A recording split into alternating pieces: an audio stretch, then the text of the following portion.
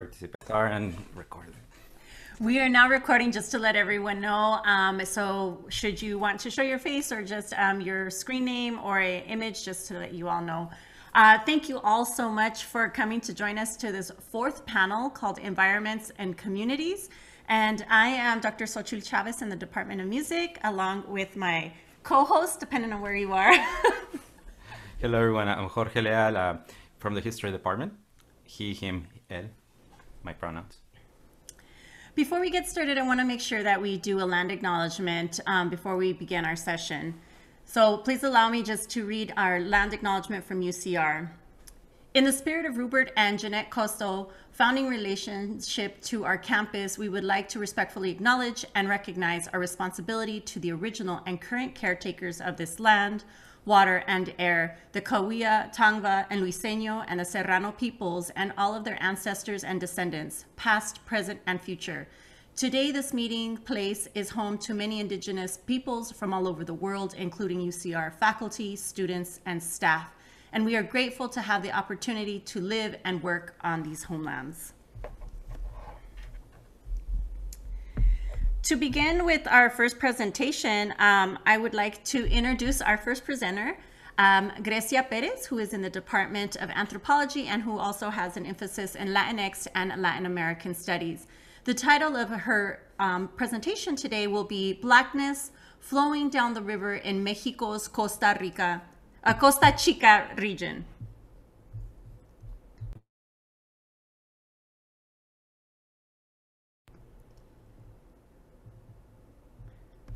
Hi, everyone. Thank you for that introduction, and it's great to be here. Can people see the screen with the PowerPoint? Okay, perfect. Okay, so today I'm presenting a bit about my project, and it is a works in progress. So the title currently is, I'm not very sure about it, but I decided on Anti-Blackness Flowing Down the Rio Verde. My dissertation project explores citizenship and anti-Blackness in the context of environmental racism and environmental justice. Such frameworks are used to unpack the impacts of climate change, mega project development, and green capitalism. Specifically, I ask how an international focus on indigenous exclusion and human rights overlooks the marginalization of Black rural residents in the home to a majority of Mexico's Black population. Such exclusion allows state-led development projects greater leeway to overlook Black communities' circumstances and concerns. In noting the overlooked impacts, my research seeks to understand, 1, what environmental changes have occurred near the Rio Verde and Chacagua lagoons, and how have state and international institutions addressed these impacts? 2nd, what constitutes a productive and viable environmental development project in a Black village versus a mestizo village? And 3rd, how is anti-Blackness embedded in hydraulic relationships? In today's presentation, I will focus on this 3rd question, which I recognize as anti-Blackness flowing down the Rio Verde and anti-Blackness embedded in hydraulic relations. My presentation will be divided into 3 sections. I will first describe the setting and the issues analyzed.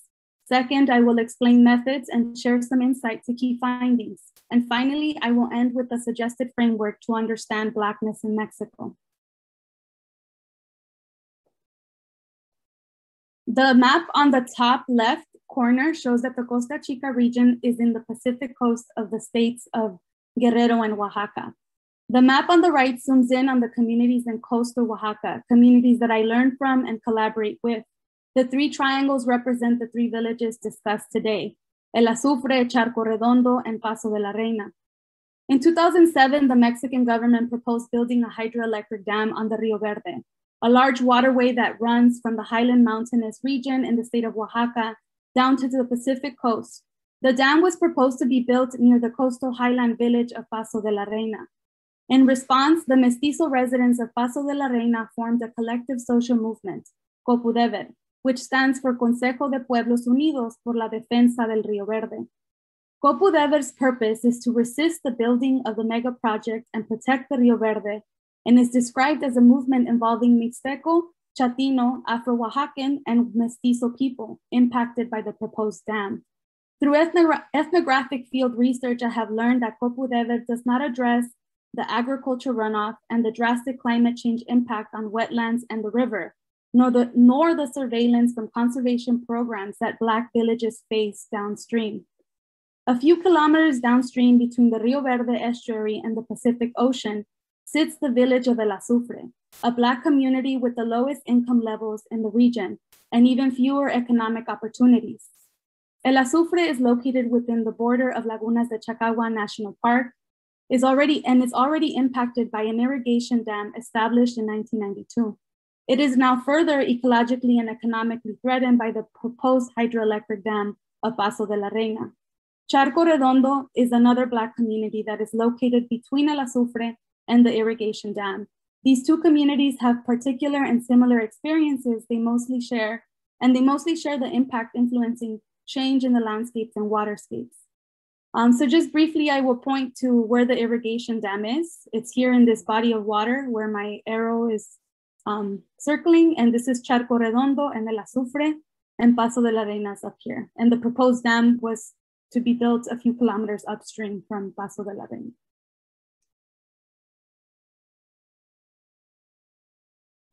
I will present findings from two different forms of ethnographic methods, semi-structured interviews and participatory mapping. In 2015, I conducted semi-structured interviews with residents of Paso de la Reina and members of Copu Dever, a methodological approach to learning more about the relationship between civil society and the state. When applying similar methods in El Azufre or Charco Redondo, I learned that Black communities expressed additional concerns that seemed more urgent and clearly connected to the changing landscapes. In recognizing that Black people's concerns are absent in the movement of Copu Dever, I improvised a different method, participatory mapping as a way to travel by walking on land or boat riding in the river and ocean, to learn directly from the people how they see places, how places and practices matter to them, and how their being may be connected to the landscapes and waterscapes. Today, I will briefly talk about these three excerpts from different interviews and participatory mapping experiences. In 2015, after meeting with the comuneros from Paso de la Reina, they granted me permission to stay in Paso de la Reina and conduct ethnographic fieldwork, including interviewing residents and members of Copu Dever. I conducted semi-structured interviews that included the open-ended question, why are you opposing the construction of a hydroelectric dam? The general consensus was that this dam would harm and interrupt the ecosystems that the community of Paso de la Reina depends on for farming, fishing, and cattle ranching. One resident, in providing an example of why dams are bad for the community, stated that the current irrigation dam downriver prevents a fish called el endoko from swimming upriver. The endoko is similar to a lobster, and the Copu Dever member argued that examples like these would occur at a larger scale. After conducting data analysis, I realized el endoko, the fish, was the only way members of Copu Dever made direct connections with their downstream Black neighbors.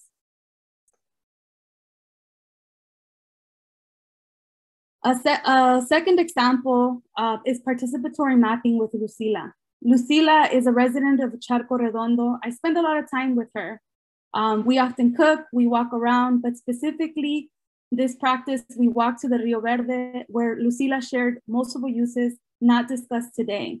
But Lucila's insight and her attention to the irrigation dam was what prompted me to continue working with and learning from people in El Azufre and Charco Redondo. For people in Charco Redondo, the redirection of water from the Rio Verde to the large-scale agriculture farms produces serious impact to the wetlands used for growing crops. The wetlands, which are locally referred to as tierras de Chávez, do not require any formal irrigation technology. Their proximity to the Rio Verde allows the dirt to reach a humid point where seed germination is possible during the rainy season. Such changes happening today threaten successful farming seasons and produce pressure to spend money on irrigation technology. My second example of participatory mapping is riding on a small boat called a panga with Felix along the Rio Verde. Felix had previously taken biology studying the flora and fauna of the river, and he assumed this was a similar excursion. During our ride, I asked Felix, what happens when there is no fish to catch? as he was telling me that the irrigation dam rerouting the water also impacts the fishing practices. Here, I will share a short soundscape of the moment, but I will actually share with you on the chat the link to my SoundCloud so you can listen to it, because it doesn't sound that great when I share from my screen. But basically, I asked Felix, as a fisherman from El Azufre, what would you say is needed? Felix said, oh, you need so much, so many things, but they are not available. And I responded, what do people do to prepare for the season when fish are scarce? Felix, well, here we suffer, since it is called El Azufre here. We are suffering. Sometimes we tie a knot in our stomachs. We sleep upside down on our stomach, and we make it through one day.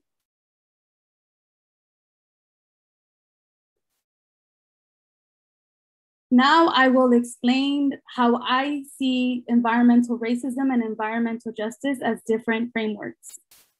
Environmental racism refers to environmental policies, practices, or directives that disproportionately disadvantage individuals, groups, or communities based on race or color. Robert Bullard argues that environmentalism lacks a race and class analysis, and that often victories that may sound progressive overlook and harm vulnerable groups. An example such as this one is occurring in El Azufre, which is also inside the Mexican National Park, managed by Mexico's environmental ministry, Semarnat. Semarnat leads with the discourse of environmentalism and sustainability, and they present conservation programs as solutions for Black communities struggling to make ends meet and suffering from changing landscapes and waterscapes. Environmental justice, as defined by Ingrid Waldron, are, quote, strategies for addressing the condition or problem of disproportionality, and envisions what is achievable when the condition is treated through a variety of targeted policies, end quote. So the end goal would be to be part of an environmental justice framework.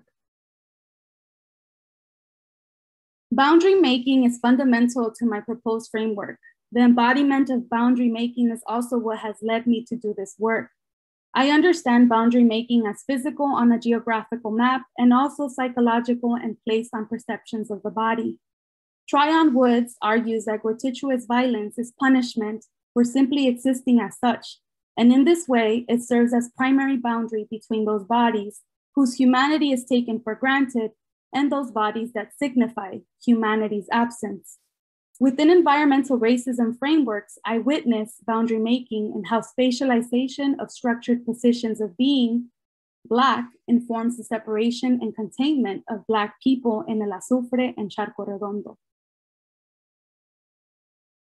While I recognize that constitutional recognition of Black people is a recent phenomenon in Mexico, resulting in the Mexican census now including a category for African descendants, research and scholarship on Black Mexico and the conditions surrounding Blackness in the country are still quite limited.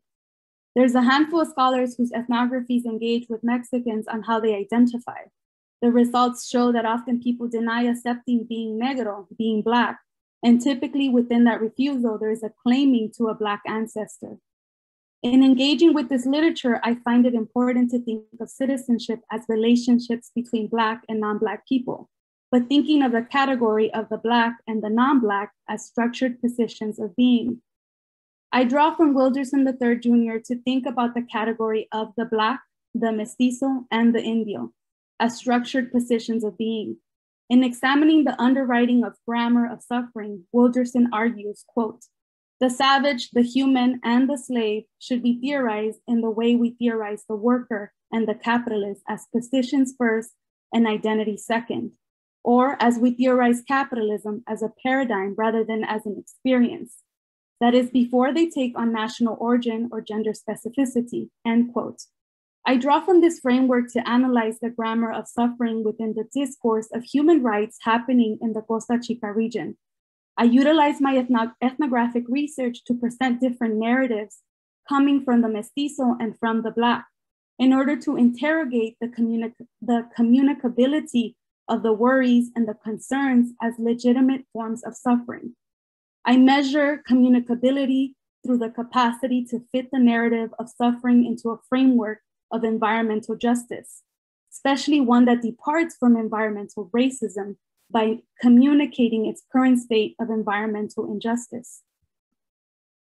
In thinking about the differences between justice and injustice, I think of what Hartman and Wilderson call gratuitous violence and question whether the refusal to recognize the suffering Black people face in Charco Redondo and in El Azufre can be better understood through fungibility and accumulation rather than alienation and exploitation. Black people's suffering in the region becomes normalized, excused, and ultimately denied as important or relevant. From personal communication with Mexican biologists, it becomes apparent that there is a level of equal authority that legitimizes ignoring and denying importance of specific worries to a changing landscape and waterscape in the lower parts of the Rio Verde. When a biologist in my Mexican Fulbright interview offered the following critique, quote, "Not sure why you are studying Black people when they are a minority in Mexico. Here we have more indigenous communities which you do not look at all," end quote. It became apparent more than ever that the structure of the entire world is indeed structured by anti-Black solidarity. Thank you, that's all I have. Muchísimas gracias, well done. Thank you, Grecia. Thank you, Grecia. Up next, we do have Alan Malfavón from the History Department, recent graduate of the History Department. He will be giving us his presentation. Thank you, Dr. Leal, for the introduction, and thank you to Dr. Aguirre, Dr. Chavez, Dr. Felix for the opportunity, and to the Center for Ideas and Society. Just bear with me 1 second, and please let me know if you can see my screen right here. I'm just going to share presentation. Perfect. Well, good afternoon to everyone. And also, I forgot to mention, Grecia, excellent presentation. I'm so interested in your research. I'd like to talk to you all about today a bit about my dissertation, kind of the Leeward report, Afro-Mexicans in Veracruz in the making of state formation, contested spaces, and regional development, and to take you on a journey through the late colonial and early 19th century of Mexico and the roles of Afro-descendants in the port city of Veracruz and the region of Veracruz in the formation of modern Mexico.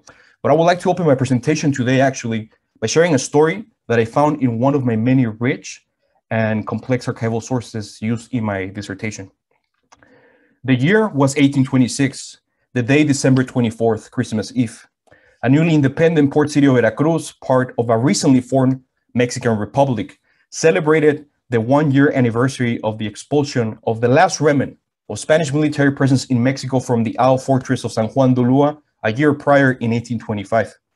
A local elite man by the name of Tomás Pastoriza, whose background is ignored by the historical record, but we can assume he was part of the small Spanish merchant and bureaucrat class of the port city, proceeded to make a nationalistic and symbolic speech that alluded to Mexico's independence as he presided over the symbolic manumission of 2 African slaves on the stage. And his speech, he mentioned, and I quote, "Now restituted, the sweet calm of peace, we now occupy ourselves alone in the fulfilling of our respective duties. And today, dedicated to celebrate the first anniversary of the surrendering of Ulúa, what better offering could we offer in such a plausible moment than that of redeeming these 2 Africans that lived under the hard yoke of slavery? I tenderly witnessed this singular display, similar to us that were born free, and only a nefarious principle so inveterate in the practice of some nations can perpetuate the unjust commerce of beings whom nature conceded the same prerogative as all of us. Live in peace, all so fortunate mortals. You are now free on the same day that we remember the day on which we became free from Spanish tyranny."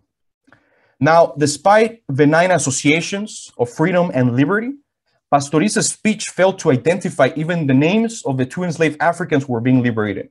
Nor was there any mention of the local troops and militias, the great majority of them of African descent, who not only manned both sides of the original Mexican struggle for independence, but also who supported the first calls across all of Mexico, in Veracruz, for Mexico to become a federal republic, at the same time as they defended the region from entrenched Spanish aggression.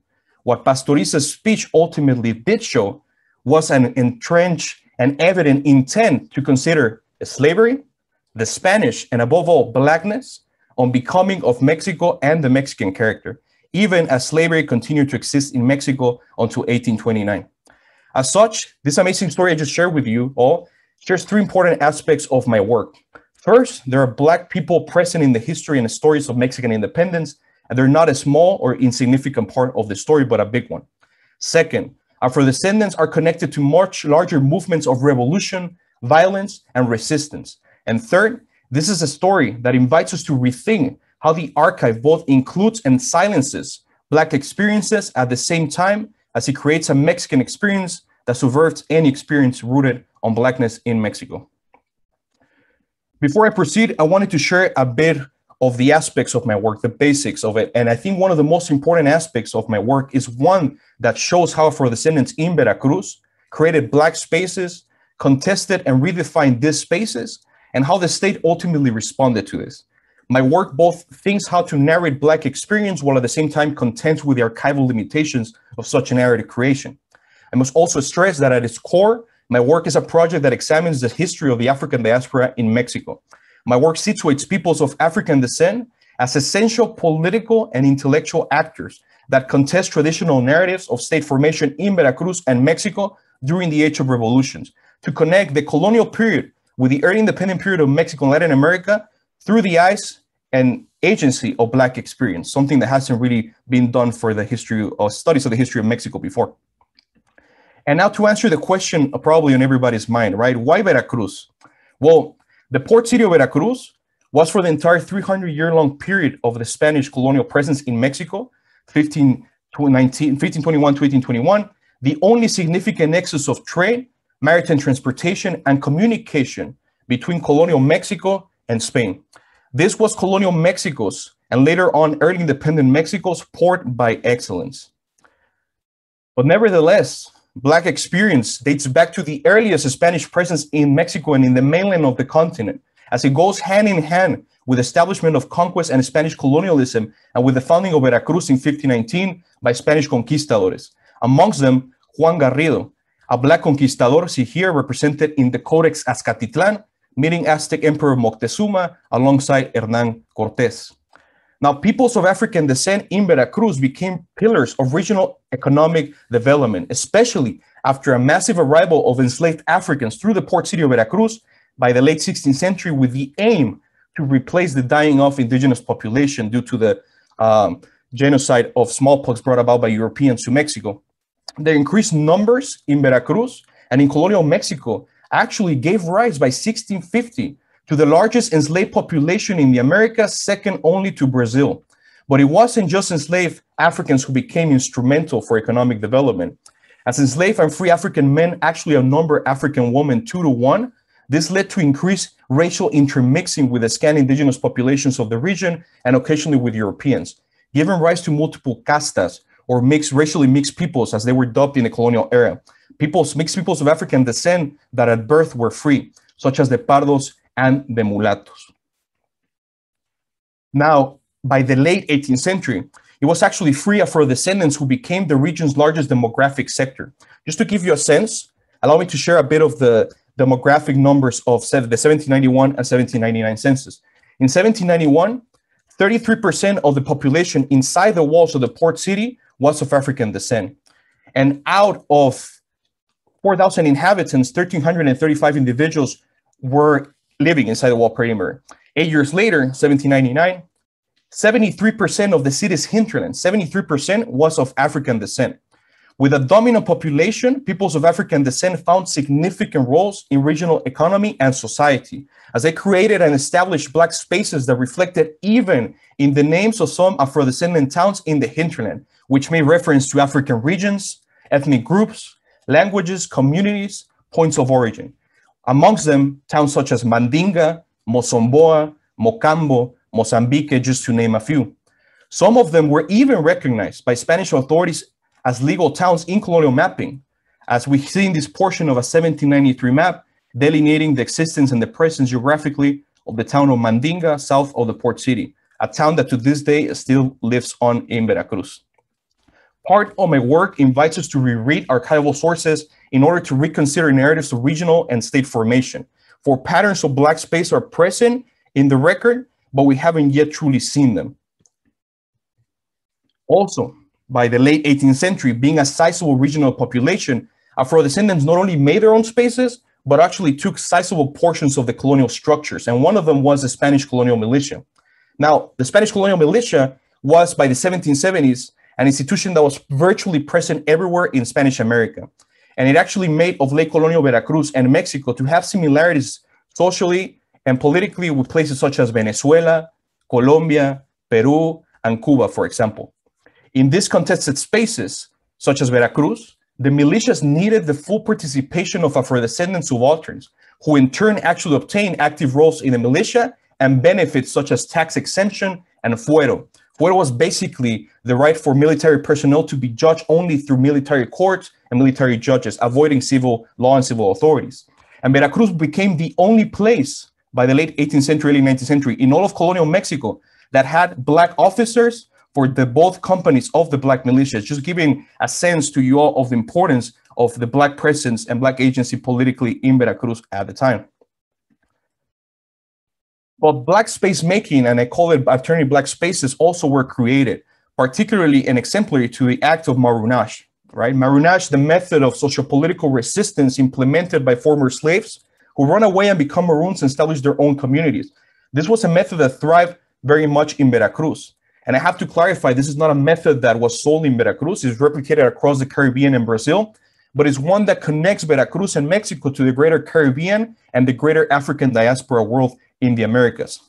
Examples of marronage in Veracruz date as early back as 1609 with the rebellion of Gaspar Yanga that led actually to the foundation of the first free Black town in the entire mainland of the American continent, San Lorenzo de los Negros, by 1619. It continues to the late 18th century with the Maroons of the town of Amapa, founded in 1769 and recognized as a legal town in this piece of cartography by the Spanish colonial state. But the existence of these spaces did not die off in the 18th century. It actually evolved, as I argue in my dissertation, by the 19th century. And I think that evolution and that connection, that greater connection of the African diaspora and the Atlantic world with Veracruz through Black experience is represented best by an 1805 slave rebellion near the plantation of El Potrero, near the city of Córdoba, Veracruz, in the mountainous highlands inland of the current state of Veracruz. But what makes the story of El Potrero so unique is that it demonstrates the ripples and effect of the intellectual currents that the Haitian Revolution had by 1804 across the Atlantic world, and especially over free and enslaved Afro-descendants in Veracruz. And I want to share with you all in this slide actually a piece of the work that I translated, and I did a lot of translation over this 150 petition written by the Maroons themselves, who were actually literate and who actually very wisely chose to remain anonymous, petitioning the Viceroy for mercy and pardon through the use of an excellently crafted language of suffering and innocence that appealed to the Spanish cultural sensibilities. And by that, I mean deep Catholic religiosity. And it's evident in this opening sample statement, a petition that I would like to translate for you all. And I read as I translate and I quote, "We ask your excellency that by the blood of Christ, you read this entire paper. It is in this document that these Maroons on the run cleverly excuse their complex coordination in organizing a regional rebellion of over 500 slaves from across 3 plantations of the region that engaged the Spanish through armed resistance, takeover of plantations and sugar mills across the Potrero lands. The Maroons justify the rebellion as resulting from the unjust violence and whippings from the master, especially over women and children. But if a carefully crafted written petition written by literate Maroons was not impressive enough, in a show of their heightened intellectual and political knowledge of developments across the Atlantic world, the Maroons actually petitioned in this document to the Viceroy directly the immediate restitution of the 1789 Spanish Black Code, an empire trans-imperial code for the better treatment of slaves for masters and colonial authorities, which, not surprisingly, had been outlawed in 1791 as the Haitian Revolution had started. The 1805 rebellion shows the intersectionality of regional Black experience formed by regional developments in Veracruz, influenced by those of the greater Caribbean and the Atlantic world, particularly the Haitian Revolution. And today I would like to share one last example with you all. And then we're traveling now to 1822. After over a decade of civil war in Mexico and most of Latin America, these nations were deep in revolt and formulating who belongs who in the new nation state regarding citizenship, identity, and race. And it was in this process where, unfortunately, in Mexico, officially blackness became omitted and forgotten. In 1822, 4 men by the name of Francisco Ruiz, Ignacio Soberón, Francisco Castro, and Jose Antonio Alfaro, all retired members of the local Veracruz colonial militias, who also participated in the struggles for independence, were unjustly imprisoned because they refused to serve in a racially segregated militia. We have to understand by 1822, Mexico outlawed racial categories. So this former black militiamen were in the right to petition their freedom, and they actually obtained their freedom. But nevertheless, their old colonial benefits as a black militiaman were completely eradicated under the pretext by the Mexican authorities that as one people, as Mexicans, and under the threat of Spanish aggression, their service to the fatherland will be needed once more, invalidating their colonial military retirement as well.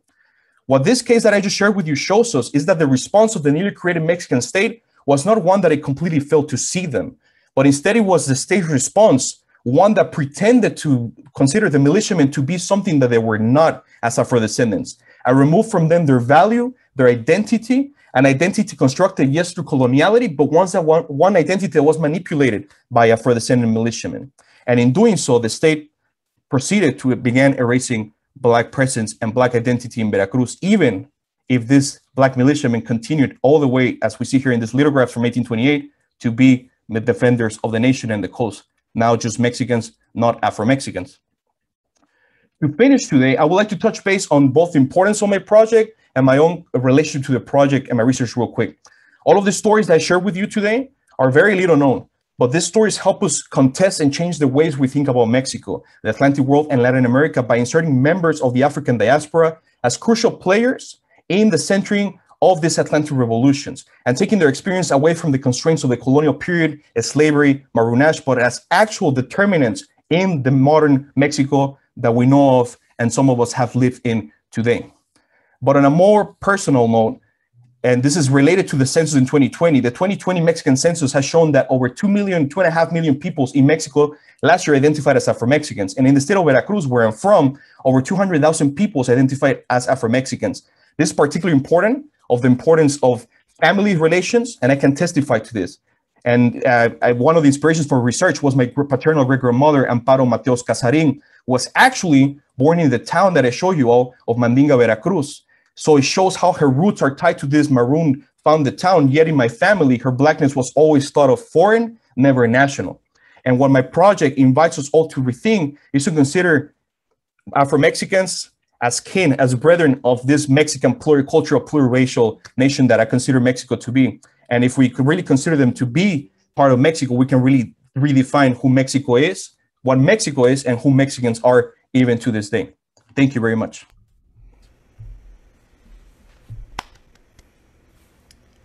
Thank you so much, Alan. Next, we have Sara Bruene, who is from the Department of Sociology and with a specialization in inequalities in health.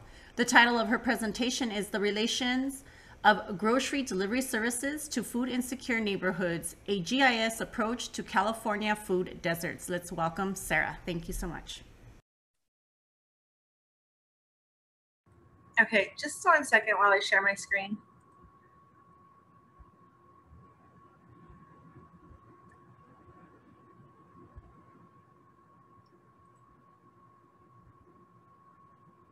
You're still not able to share, Sara? Oh, I'm sorry. Let me check. Share screen. Go ahead. Okay, thank you so much.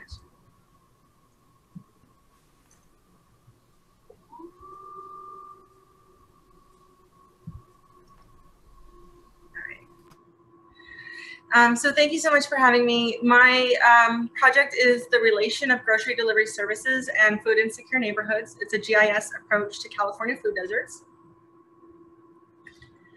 So I'm going to define food deserts for you and talk a little bit about the problems and solutions to food deserts, and then introduce my research question, my methods and findings, and give you a little bit of my discussion section, and then talk about my limitations and what I'm doing about it. So food deserts is a commonly used term to describe urban areas and limits with that have limited access to food. It's defined by the United States Department of Agriculture, which includes exact approximation of spatial areas. So as you see in this map, it's like half the US. It's the purplish areas. These are tracts that have a poverty rate of 20% or higher. And the pink areas are tracts in which 500 people or more live a mile away from a grocery store. For rural areas, this definition would be 10 miles or further from a grocery store. So this is, these are low income and low access spatial areas, and where it matters is where these areas overlap. These are your quintessential food deserts. So you should recognize Southern California, and these green spatial areas you see on the screen, these are food deserts across this Southern California region. So food deserts are basically a residual of redlining practices from the 40s, 50s, and 60s. During this time, bankers, financiers, sanctioned by the US government, they would literally take out a map and draw up the cities, draw lines around them and rank them between the green areas, which were considered the best. These were the white affluent areas. The yellow and blue areas were like working class or middle class whites typically, and the red areas were typically Black neighborhoods or also Jewish neighborhoods, immigrant communities, people of color. So what they would do is they considered these to be high risk areas for providing loans and mortgages, and they would also not provide insurance. So if a grocery store wanted to operate within the boundaries of a red area, they would not be able to because they wouldn't be able to have insurance. At the same time, there was white flight happening where whites were leaving the urban areas and heading to the suburbs, and so a lot of grocery stores were following them. To this day, Black neighborhoods, about only 50% of them have a supermarket. As an example of West Oakland, you saw a decrease in the number of grocery stores that went from 137 down to 22. And Safeway and Lucky were both headquartered there, and they left. So today we're talking about 40 million people across the US live in food deserts. It's about 13% of the US population. There's a lot of connections between living in a food desert and health diseases like heart disease, cancer, malnutrition. These areas have higher rates of obesity, higher rates of mortality than just a few blocks over where it's not a food desert. A lot of times you'll see an increase of fast food in these areas. A lot of people like to call them food swamps because they have high concentrations of fast food and convenience stores and liquor stores. So there's also a question of how do you report different stores. So in this picture you see, it says supermarket, but it looks like a liquor store perhaps. So it can kind of muddle how we define food deserts. There's been a lot of policies in the last decades trying to address food deserts. Cities will bring in policies like, in one case they brought in a program to bring broccoli and kale and things like that into convenience stores to see if that would help solve the problems of food deserts. There's also programs that had farmers markets or urban gardening, community supported agricultures where a household would subscribe to a particular farm and the farmers would deliver a box of produce to that household. In my paper, I go into detail about all these, about the solutions that have been tried and why they have failed. So I was thinking about maybe grocery delivery services and if this would be a way to bring healthy foods to people. I don't want you to read this slide, but what I want to show you is that there's been so many studies that have demonstrated the growth of grocery delivery services in recent years. This is just very much parallel to all of the online shopping that's surged in popularity in recent years. So my research question is, do grocery delivery services service areas known as food deserts? And to address this, I'm doing a cross-sectional GIS analysis. I'm using primary and secondary data. And the sample is California. We're very diverse here. We're ranked #1 in cultural diversity. We have a very large population. So it's a good sample. What I'm doing actually is I'm just mapping this in ArcGIS. So I've taken over 2,500 California zip codes, and I'm literally mapping the grocery delivery service areas by looking up all the zip codes on the grocery delivery service websites to say, do they deliver here, yes or no? And so it becomes a binaries of ones and zeros. And then I'm taking the USDA Food Access Research Atlas with their data of food access and overlapping those two maps to see how they're doing. And then I'm also overlapping race and ethnicity demographics to see who are being overserved or underserved in these cases. Yeah, so I collected this data in August and September of 2020, and I had the help of 7 amazing research assistants. The grocery delivery services I'm investigating, they're basically the 5 big ones in California. So Albertsons represents Albertsons, Vons, Lucky, Safeway, and Pavilions. Kroger is Ralph's, Food for Less, and Food Co. Instacart, they don't operate in any one store. They will literally deliver anything. They deliver BevMo and Sephora and the Texaco gas station as examples. So when I look up a zip code in Instacart, I literally just capture any of the grocery stores that they deliver from for that zip code. So it's basically throughout the state of California, it's over 80 stores. Walmart retailer delivers exclusively for Walmart pickup and delivery, which is their grocer. And then Amazon Prime delivers exclusively from Whole Foods Market. Okay, so my findings. Here you'll see a heat map that I've created. These are the grocery delivery services. It's kind of ranked in a fiery color from a lighter yellow, where only one of the grocery delivery services might deliver to, and it graduates down to this darker red fiery color, where all 5 of the grocery delivery services will be delivering there. The table here will show you that Amazon is covering about 7% of the state of California. Kroger and Walmart are about the same at around 16%. And then Instacart's like the heavy hitter. They are delivering up to about 28% of the entire state. And altogether, if you were to like overlap all of the grocery delivery service areas, it covers about 35% of the state of California.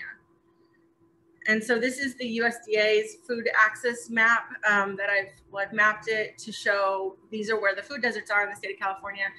You'll see that there's a lot of it is in the rural areas. However, there's a lot of little tiny food deserts all throughout Southern California, up the Central Valley and into the East Bay. So what's important is where these overlap. And so in this map here, I'm showing you the purpley area on the West Coast is the grocery delivery services.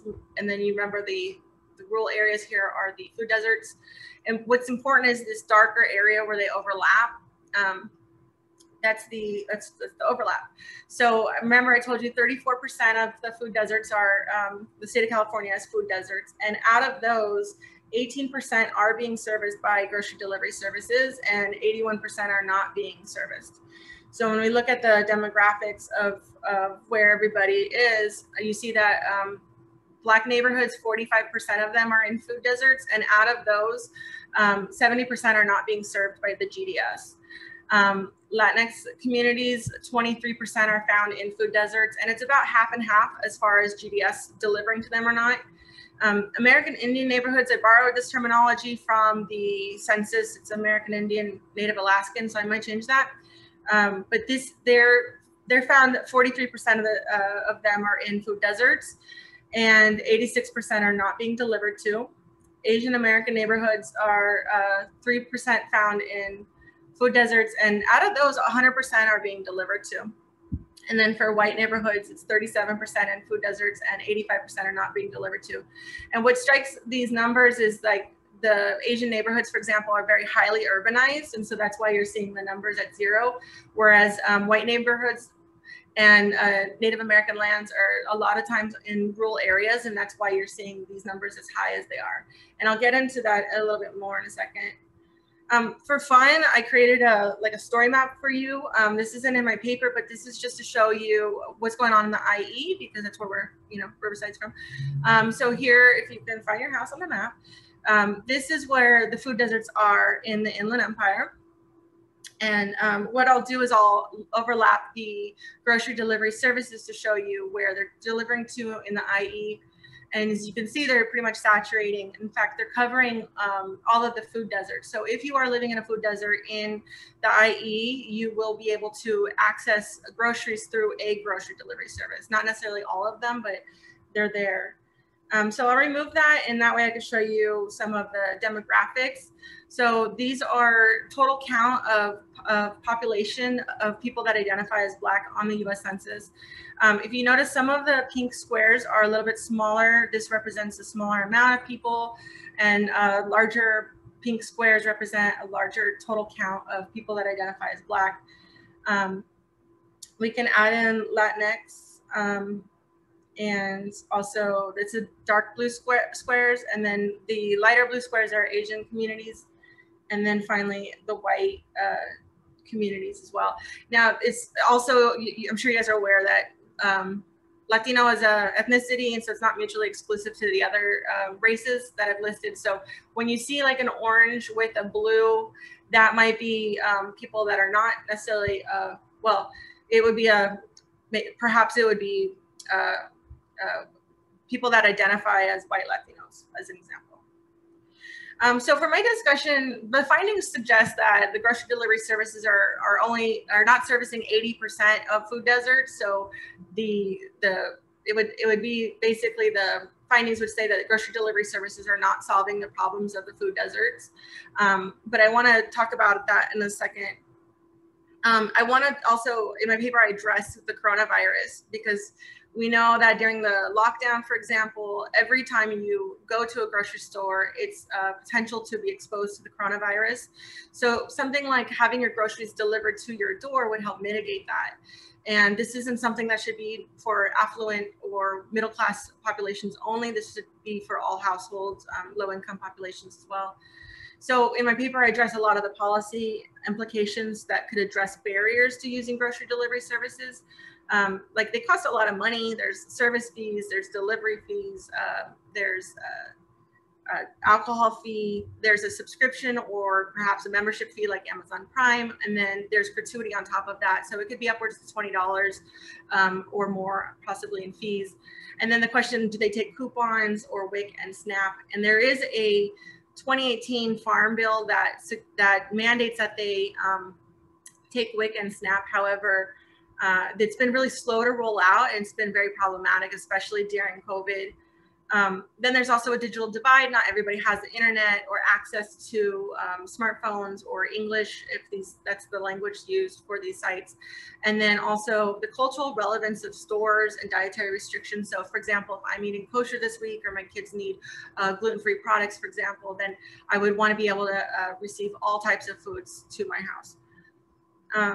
So the limitation that I'm working with right now, just looking at the findings, it's saying that 80% of the food deserts aren't being serviced. But I think that if I were to control for urban versus rural, that number would look much different.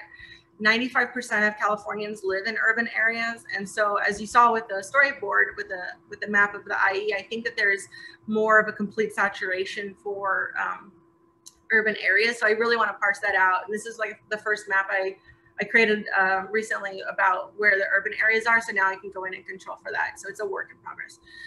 There's also a changing landscape of grocery delivery services. I think especially in this last year with COVID, I'm certain that these companies have expanded their service areas in order to capture more of the market. And then obviously also, as I expressed, the concerns with the census data with to say like who is actually being serviced. It's hard to parse that out when race and ethnicity are not mutually exclusive. But that's it. Yes, thank you. Thank you so much. Thank you, Sara. And so up next, we do have Sahar Foruzan. She's from the Anthropology department, and she'll be presenting on cultural politics in restoration, water, and the particulate matter. Thank you. Let me just share my screen.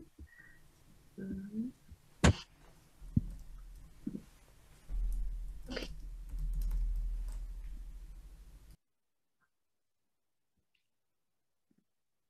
And can everyone see my screen okay? Great, thank you. Okay. Hi everyone, my name is Sahar and I'm going to be talking about cultural politics in restoration, water and particulate matter as it pertains to salt and sea. So in this presentation, I'll consider the cultural, let me get that going, okay. So in this presentation, I'll consider the cultural politics of water in relation to the salt and sea to situate environmental restoration projects within a history of slow violence and current actions in green capitalism. I will highlight the need to imagine alternative forms of justice beyond an environmental justice framework, which reinforces the state as a conveyor of justice. Restoration projects might offer relief symbolically and materially, but they also follow actions that reinforce risks and speculative futures. By cultural politics of water, I mean looking at the ways people's attitudes, beliefs, and perspectives create practices and categories of water, as well as water and land, as well as looking at how these practices distribute water resources. So the Salton Sea is California's largest inland lake. In the past 4 decades, it's also been one of California's most unloved lakes. Before I discuss why the Salton Sea needs restoration, I'd like to go over the beliefs and practices that led to the current construction of relationships we have at the Salton Sea today. This is because water management, as it's been in the last century, can explain some of the practices and proposals of restoration that we are now seeing. So at the beginning of the 20th century, the practice of reclamation was underway in the US Southwest. This was a colonial ideology of making land useful in terms of extracting from it. At this time, land prospectors in the Imperial Valley marveled at the potential to cultivate the valley. The Salton Sea became a permanent feature of the landscape in 1905 when investors were attempting to control the Colorado River to irrigate the land. Floodwaters broke through the levees and thereby created the Salton Sea. While many people think of the Salton Sea as an accident, researchers are suggesting that the flooding of the valley was a common feature of the area, and what was different were the dams and levees of the Colorado River. Water use in the West is dominated by the doctrine of prior appropriation, which follows a principle of first in use, first in rights. These first farmers in the Imperial Valley created the Imperial Irrigation District to consolidate water utility. This water district remains a senior holder of Colorado River water in Southern California. In 1922, the Colorado River Compact was formed to manage water usage in multiple states, including California. California remains the majority water holder of the states of the lower Colorado Basin. The Boulder Dam and the All-American Canal infrastructure were also created at this time, intensifying agriculture production in the region. Beginning in the 1920s, the Salton Sea's water began to be sustained by agricultural runoff from Imperial Valley farms. This solved the issue of salt buildup, which would now flow into the Salton Sea. The Salton Sea was officially designated a sump by a 1928 executive order. A sump is a low space basin that is meant for drainage of wastewater. This marks the official incorporation of the Salton Sea into agricultural infrastructure. This is also around the time that conservationists were finding value at the Salton Sea, and a wildlife refuge was created at the southern end. In the 1950s, the lake was well known for recreational tourism, as well as a new residential waterfront hotspot. Capitalization on these ventures was short-lived. In the 1960s, the ecology of the sea began to decline due to increasing salinity, which led to wildlife die-offs and sulfuric smells.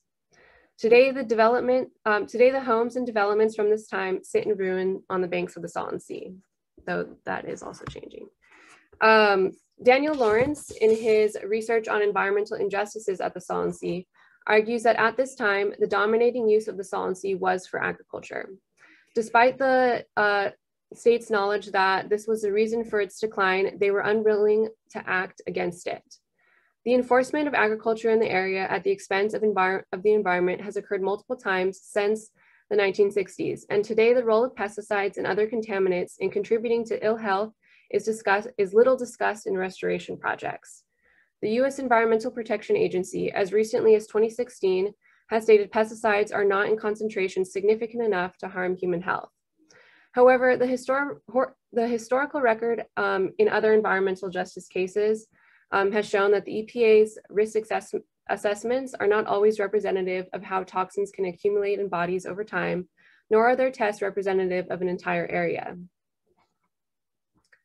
So turning back to the reinforcement of agriculture, Daniel Lawrence in his research argued that these events show that the Salton Sea was, quote, not supposed to be a pristine ecological habitat, end quote.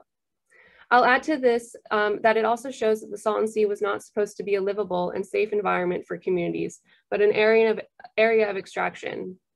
This is amplified in the lack of amenities and resources available to communities surrounding the Salton Sea. As comprising of low-income Latinx, Indigenous Mexican, and Native American populations, the people of the area have endured the continued exploitation of the land, water, and their labor, as well as the underdevelopment of their communities. This is a slow violence that has been inflicted on the communities in multiple forms of injustices, one of them now being the colonization of the air by particulate matter. The 1990s marked issues of a shrinking sea related to water scarcity due to climate change and overusage of the Colorado River. The Quantitative Settlement Agreement of 2003 was a negotiated collection of agreements to settle disputes over the Colorado River. This historic water transfer agreement enabled California to reduce its reliance on the river and prevent water shortages in urban coastal cities by authorizing the long-term transfers of Imperial Irrigation District water from the Salton Sea to urban areas. Without this transfer, water shortages in coastal cities might have ushered in behavioral changes, but with it, it was business as usual. Scientists and environmentalists from San Diego opposed this transfer because it would be ecologically and economically detrimental to the Coachella and Imperial Valleys, as well as pose a danger to public health. The Salton Sea has no outlet, and so its use for agricultural drainage has meant that the pesticides, fertilizers, and salts have all drained into the sea for the last century until 2018, when the QSA went into full effect. Now, a significantly less amount of water flows into the sea, and the lake is evaporating and exposing people to particulate matter with agricultural pollutants. This is a health concern for the surrounding communities whose air quality already doesn't meet federal standards, are already disproportionately exposed to environmental hazards in terms of proximity to agricultural fields, and already suffer from high rates of asthma and other illnesses. Studies of other dying lakes show negative effects for dust pollution even without agricultural contaminants. Due to these concerns, several dust suppression and habitat restoration projects are underway. The largest one is a 10-year plan called the Salton Sea Management Plan. Sorry, let me just forget what slide was next. While before the state had not invested in the Salton Sea, nor supported its significance for wildlife, this view is now changing. Historically, restoration projects had followed a belief of restoring an environment to a pristine habitat. The researchers Cantor and Nuth have argued that the Salton Sea represents a kind of post-natural restoration in terms of engineering a new landscape rather than restoring it. When the Salton Sea was first negotiated, newspapers reported on the environmental ambiguity of the Salton Sea, which, according to Cantor and Nuth, has enabled a neoliberal push towards market schemes to fund long-term solutions. The ambiguity as to the nature of the lake centers the question of what the Salton Sea should be restored to, and community members, agency officials, local governments, environmentalists, and investors are all a part of the conversation. The designation of the Salton Sea as a sacrifice zone for multiple types of pollution served to sustain an agricultural empire in the desert. Now, as an environment in ruins, the Salton Sea presents a new opportunity. So capitalism, as it operates, creates crisis and accumulates profits in the ruins of environmental and community devastation. The United States and the state of California and the corporate farms that have played a major role in creating environmental disaster at the sea have profited off of that through the industrial agricultural complex. Green capitalism is an economic approach that believes market-based policy instruments can resolve environmental problems. Restoration at the Salton Sea does the work to promote green capitalism.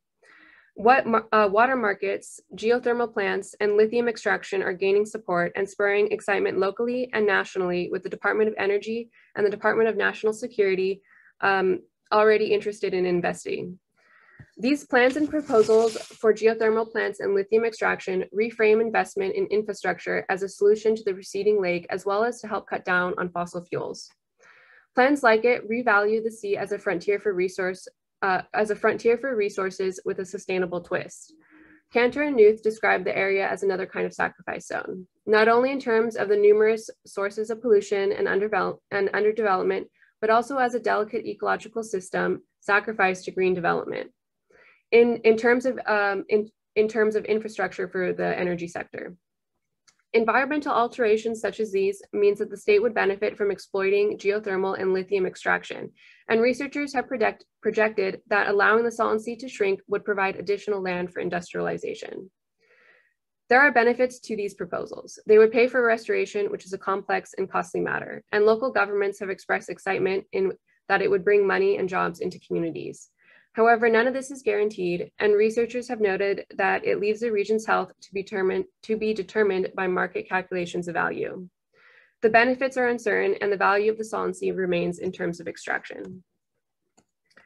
The economic proposals flying the banner of restoration have claimed an environmental justice agenda because they include community in some decision-making processes. But this inclusion hasn't altered the hierarchy of power over the land and water and has only ever been in relation to the value of the Salton Sea.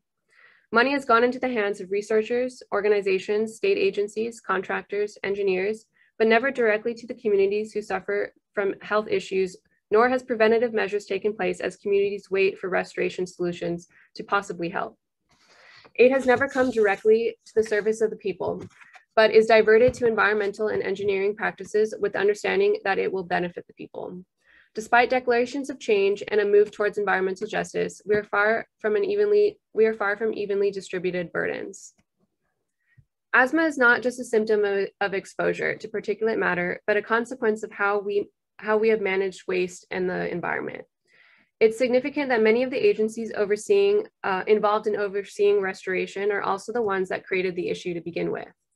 The movement of water from the Salton Sea to urban areas and the proposals for capitalizing on restoring the sea are representative of a history of slow violence and settler colonialism. Understanding how people with the power to distribute resources make meaning of water and land is especially important, as water in the Southwest should not be thought of as a permanent and infinite resource. California water shortages are already a reality. The Salton Sea is meaningful in multiple ways to different people throughout its history. In the late 19th century and early 20th century, it was a dry desert to be reclaimed and irrigated by white settlers. To the indigenous nations of the region, it was a significant cultural site in the form of former Lake Cahuilla and still is in the form of the Salton Sea. For 20th century farmers, it offered rich soils for farming and a place to plant roots. For Latinx farm workers over the last century, it has been a place of work as well as a place of injustice and protest. For environmentalists, it is an important wildlife habitat for birds traveling the Pacific Flyway. For farmers in the state of California, it provides drainage for an agriculture industry worth billions of dollars. Most recently, for the local economies and for the energy developers, it represents an untapped wealth in geothermal and lithium extraction. Finally, for everyone living nearest the sea and who call the place home, it is a threat to their health and a growing source of frustration with state management. Political debates and environmental and health crises are fueling efforts to reinterpret the Salton Sea. Early developers and investors in the Imperial Valley and the Salton Sea conceptualized water and land in terms of the dominant colonial frameworks that followed the need to control water and make land agriculturally productive. These beliefs have turned into economic, social, and legal realities. By understanding this, we may begin to theorize restoration projects, not as a change from colonial logics, but as a continuation. And thank you, everyone. And here are my references. Thank you so much, Sahar. Once again, we want to thank you all for joining us here in this wonderful panels that we've had. And again, we want to thank our sponsors of this conference, the Faculty Commons Working Groups at CIS. We want to make sure to thank them for bringing this conversation of graduate student work all together. Next, I think we'll be moving now to our question and answers. So just to remind you that you can use the chat feature to place comments or questions if you like to continue doing that, as well as raising your hand feature to ask questions for our discussion session. So should, Jorge, are we ready to open up our discussion questions? Our discussion session? Yes. It's been a long day. Definitely. And we can do definitely the reactions button works great, but also, I mean, if you turn your camera on and just raise your hand, we'll call on you. That way we can create a queue. Also, as we know, like, you can just type in your question and one of the presenters will, take a stab at their answers.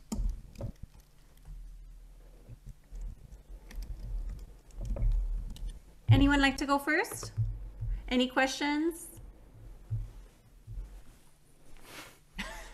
I'll get started, and that way, gives folks to think, and articulate their questions. So, I'll start with Sahar. I mean, a really important presentation, and it is something that pertains to all of us. I mean, this is the Salton Sea. It is located, within the edges of the Riverside County, and folks that live in the Coachella Valley and of course the Imperial Valley have to deal with these legacies of environmental racism. So I wanted to ask you, and me being a historian of the late 20th century, the UFW had a big activist and organizing efforts in the Coachella Valley that we still sometimes forget. But I'm thinking further, from the 90s, 2000s to the present, what are some ground up organizing efforts that you see being deploy, come together, both perhaps in the Coachella Valley or also within the Imperial Valley? Yeah, great question. I definitely see community demanding a spot at the table. There are a lot of organizations as well as community members, being very active in wanting to imagine the Salton Sea for them and their environment as serving their community. And I even recently too, I think with all the press that the Salton Sea is getting with these projects breaking ground, is that people from San Diego and LA are also interested in getting involved and understanding where their water comes from and how it's been impacting people in rural areas. So I think I think that I'm not familiar. I don't know if there's any ground up projects from the community, but they have been asking to be involved in what is going on as far as the government's restoration projects, and at least are holding their own meetings and building their own agendas to bring it to officials who are, instead of having their meetings separately, they want to come together and fix this together. Thank you. If I may go, I have a question for Grecia. Has there been any type of conversations between the Afro-Oaxaqueño and Chatino and Mixteco communities in regards to environmental concerns? In my experience of doing work and collaborating with communities in Oaxaca, there's a stark difference of even amongst the communities of Afro-Oaxaqueños and particularly the communities of Zapotecos, where conversations don't happen, and if not, even just kind of in some self-regards, self-separation. I was wondering if there's any kind of communications or dialogues that you have seen in your work, particularly within the Costa Chica.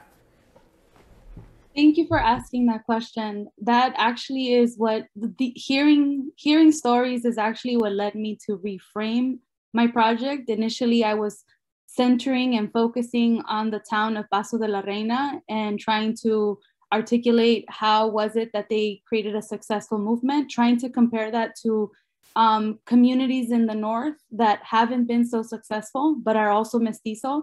But through that, I learned that there is like this self-separation, segregation, right? My first, in 2015, as I was leaving an event from Paso de la Reina, the distributor who delivered, basically like the transportation is not like, there's not a daily car that goes out. So I caught a ride with someone that was taking supplies to a store.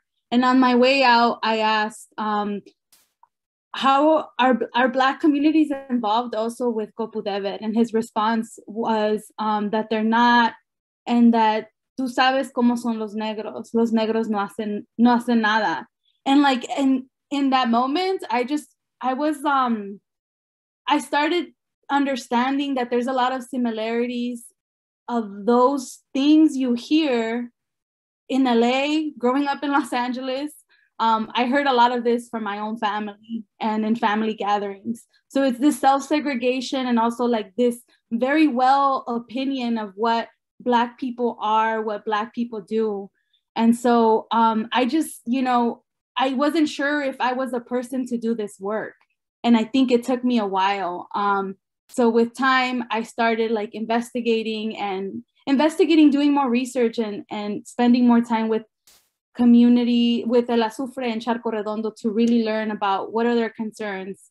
And another moment has been, like, it's always me poking and asking, why aren't Black people here in this event? Or how are they involved? But it's not really part of the narrative. So that's why I designed it in this way. And that's why I want to do participatory mapping in all locations, not just in El Azufre and Charco Redondo. But I don't know, I hope that answered your question. No, thank you. Thank you very much. That's what I was looking for, to kind of hear some of those ethnographic experiences. So thank you. I look forward to hearing more about your work in the future. Thank you.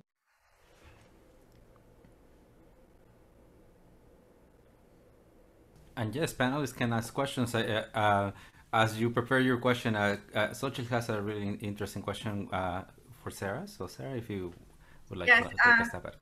Thank you. Yeah, the question is about the use of credit cards and access to a credit card. A lot of times you need social security number in order to, establish credit, and maybe undocumented immigrants don't have such access to that. And so, yeah, that's something I definitely discuss in the implications of policies in the paper. I think it's a really important point to recognize. Thank you. Yeah, I thought it was very interesting in terms of just thinking about that in terms of services, especially for students, right? As what I've seen here within on campus and the dorm life for especially first year students is their access and, barely building themselves financially. So thinking about those two groups of community members. Grecia, go ahead. Yes, I was typing it up, but I can say it. Alan, I have a question, and I wondered if you can elaborate on this, if you've thought about it, about the utility of omitting Blackness or Black people from the archive, and how is it useful historically and today? I'm wondering if Black erasure serves other forms of inclusion for other people, if you've thought about that. That's an excellent question, Grecia, because that's one of the things that I've been contesting the most with my own research. To what degree were, benign intentions that went wrong in a way? We also have to reframe the ideological framework. So the Mexican War of Independence as a hemispherical framework. I'm here thinking about Bolivar's question about a Latin American United Nation, but yet he very much detested Black politics to the extent of Haiti at the same time, right? So I think one of the reasons by which this conceptualization of Mexican being a deracialist term and citizenship replacing the racial is, the first one is that racial terms they were tightly constructed in commonality to Spanish colonialism.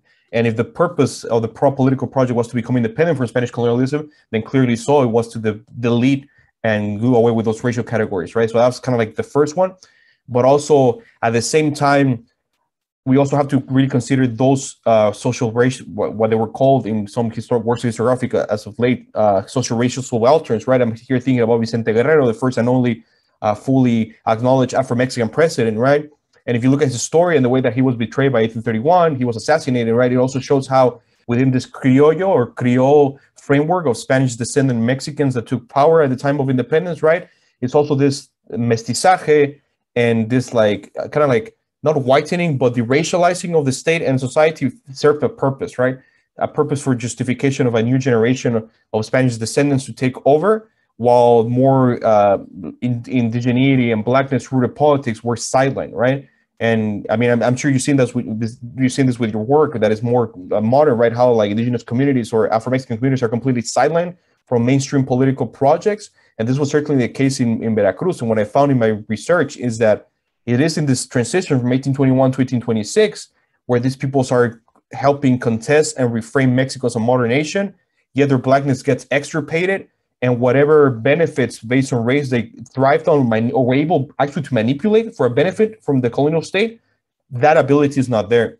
And in the lack to manipulate that ability, then their protagonism as political intellectual actors gets taken away. And the other Blackness as political that is thought of by these like framers of the state would be radical, right, against whites or against Spanish descendants or European descendants, as in Haiti, for example, right? So it's a tricky thing that I don't want to say that it serves a completely negative purpose, but again, it's a very complicated. It's also the nature of the sources, right? A lot of the sources are not outright saying, you know, we're doing this because of that. It's kind of like they're going also experimenting, going on with the flow, for lack of a better word, in terms of defining who the nation and who Mexicans are, right? But what I argue is that it was in this moment where invisibility and neglect have for 200 years led us to the point where we're now, where you see an Afro-Mexican on the street in Mexico City and they start getting questioned by Instituto Nacional de Migración, if they're Mexican or Honduran or Garifuna, etc., right? And they can be from Mandinga, Veracruz, they can be from Costa Chica, right? But yeah, the notion of Blackness, I think it's non-Mexican is rooted in this transition from colony to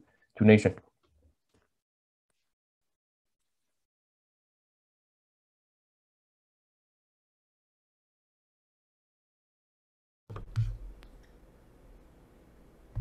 Thank you so much for your responses. Are there any questions from the audience?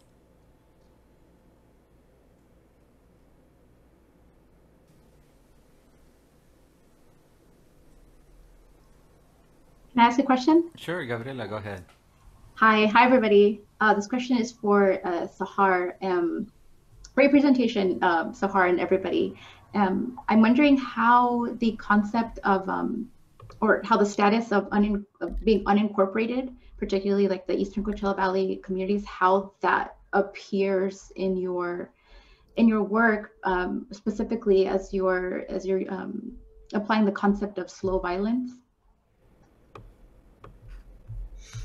Great question. I think that in terms of like the history of it, it has meant that those areas don't have domain over their land, and to be able to appeal to their cities' governments. And it has perpetuated slow violence, where if they're unincorporated, the landowners are the majority of the farmers who don't live in the area and live in, you know, places like La Quinta and around. And they've been able to dictate what happens in the Salton region and in terms of development and investment and fight for where they want the water to go and how much. Yeah, so that's a great question for us in terms of what's happening now with the restoration projects. I'm not, that'd be a good thing for me to kind of consider, because restoration right now, I'm not sure how that would, being unincorporated, in terms too of it's restoration's a really, really costly endeavor at the Salton Sea, and so, you know, they need the help of big monies to do the restoration project. So yeah, great question.